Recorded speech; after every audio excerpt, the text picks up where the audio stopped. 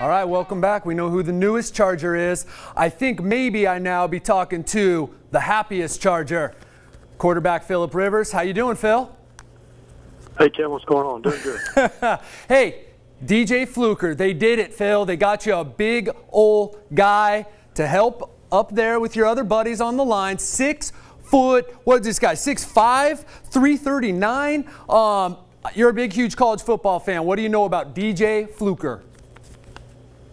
Well, I mean, I think the first thing you think of is he's played on national championship teams. So obviously he's used to winning, and just the clips I've seen of him, you know, you can just tell he loves to play. I mean, he's diving around, he's knocking guys on their back, he's playing with a lot of energy. I saw him chasing this running back into the end zone. So he's obviously a heck of a football player, and he'll be right into the mix here real soon. Hey, Philip, I know that you love your guys up there. I mean, if I were blocking for you, you'd find kind words to say, and we both know that would be trouble. But how badly did you want them to address that position here in the first round? Well, those are all hard ones to answer. And I mean, I think everybody knows by now what I feel about the guys, how much I appreciate the guys in front. But I think what we've dealt with the last few years with injury. We've had a lot of unfortunate injuries, and you look at Chris Dillman, having retired due to injury, Marcus McNeil retiring due to injury.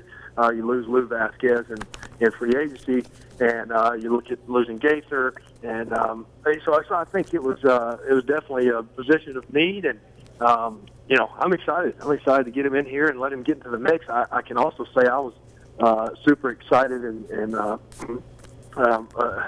optimistic about the group that we had even before him with what we had that first mini camp a week and a half ago or a week ago last week. So I think he'll get right in the mix and certainly be a part of it. I believe you, and I got to talk about this kid. You see it very physical. You see it on film, and you hear that he has that proverbial nastiness. You just lost a guy. Lou Vasquez had a bit of that. Obviously, Chris Dillman was the epitome of that, and since he's gone down, your guys' record, it's been noticeable that Chris Dillman is not a part of this team. Is that an accurate, you think, assessment that if this guy's bringing that kind of nastiness, that's a facet that's really important? No, it's definitely important. I think we got some guys that have that same trait. But, I always like to describe them as guys that just love football, love to play football. And at the running back position, that means something different than it does at the wide receiver position or a linebacker position. At the O-line position, guys that love to play football, that's how it comes out. You see it in their nastiness and their energy and their just the way they play to play. So I definitely think he has those characteristics, and it'll be good. It'll be good to get him in the fold and get going. Like I said, I think one of the biggest things is he's won a ton of football games playing there in the best conference there is, and those of us like to be a champion. So we want to. Obviously, that's what we're striving for. So it'll be good to have him be a part of it. Have you talked to him yet? I haven't talked to him. I texted him. I know. I mean, he was in New York. I saw him, and I know he's got a lot going on. So I just texted him.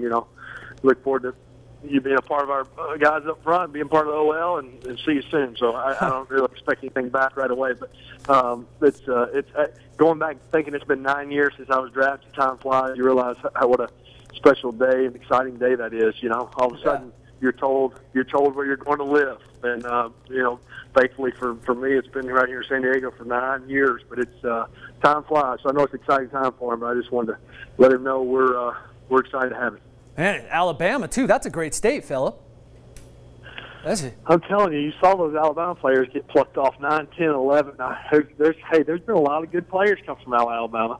Well, not just the school. I'm just talking about that's where their home is. That's what I meant. I know, and I'm talking to one right now. I know it, man. Love it. Hey, last time that the Chargers drafted a rookie offensive lineman high and threw him right in there, Marcus McNeil, and I know Lou Vasquez was in the 3rd round, but Marcus McNeil, 2nd round, left tackle, takes over for Roman Oben. That worked out pretty well for a while, so this will be good.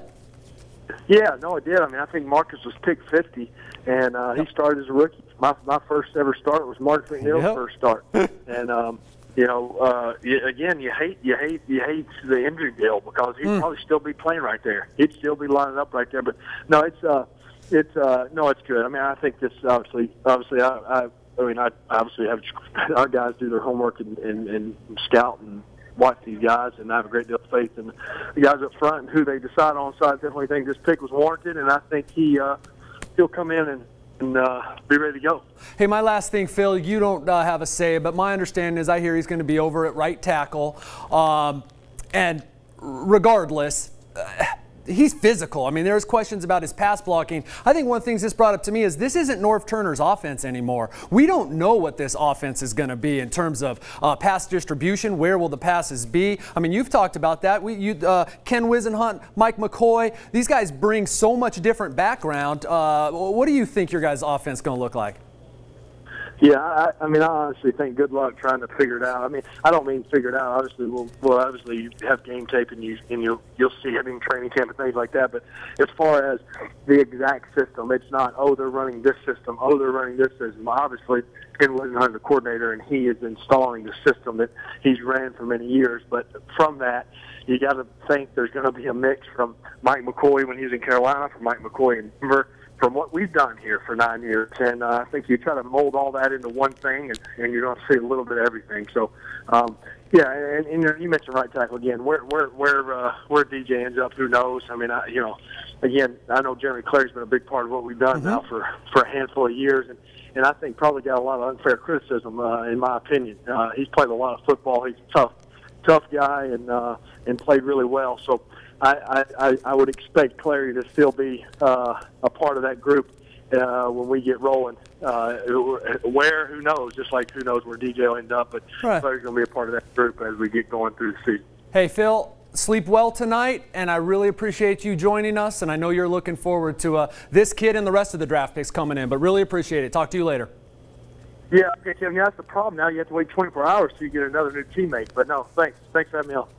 You don't like to wait. See you, Phil. All right. We'll be back, and we'll be looking at Eddie Brown's mock draft and how does it line up with how the real draft went in the first round so far.